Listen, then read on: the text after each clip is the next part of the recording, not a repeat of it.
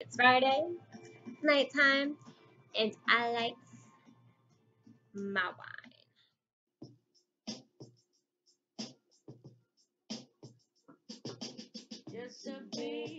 I'm just trying to get warm. I'm in Charlotte. See, I'm from Brooklyn, New York, but ever since I moved here, I'm what I call weather bougie. I don't do anything under 70 degrees. I don't. Can't do it.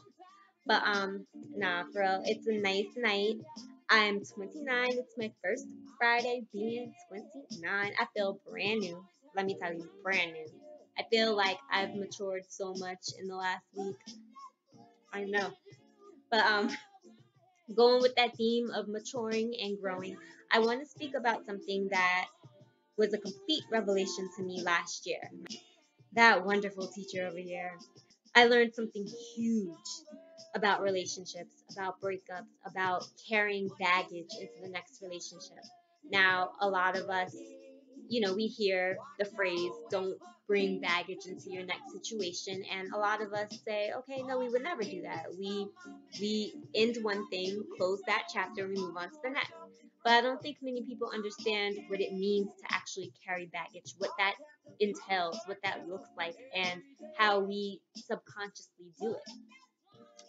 The revelation that I had is that dealing with breakups, it's a two-step process. We think that, oh, okay, I got over my ex, I might still care about them, but that desire to want to be with them is no more, and I'm done. I can go on to the next person and hopefully form something great with them. What we don't realize is that it's one thing to get over that person. It's another thing to heal from all of the insecurities, all of the offenses, everything that you struggled with or faced, as a result of that past relationship. That's a whole process in and of itself. Let me be totally transparent here. I realized in my last situation that I can be a bit needy. It's annoying. It's not cute. It's not attractive. It's a little bit childlike. I can be needy. And when I really dug and tried to understand the root of that, one of the things I believe is that in the past I've dealt with situations where either I was cheated on or I didn't feel wanted, I didn't feel like a priority. I felt like I wasn't the only one. And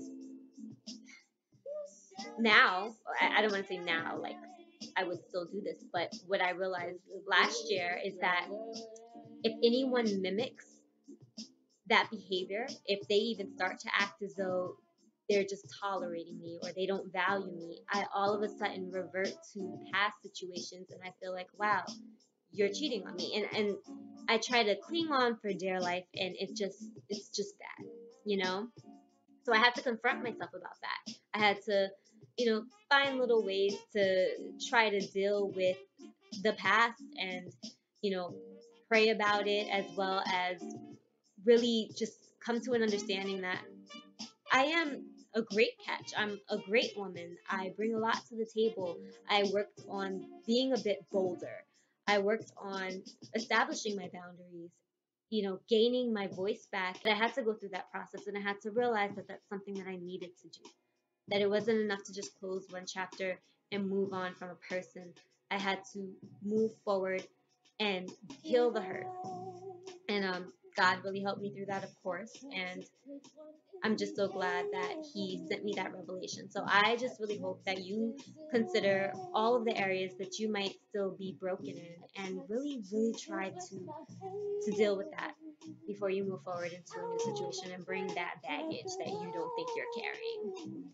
But anyway, I love you all, and I hope that helps somebody. And I hope you're happy that I got some wine back. Birthday cheers. See you next week.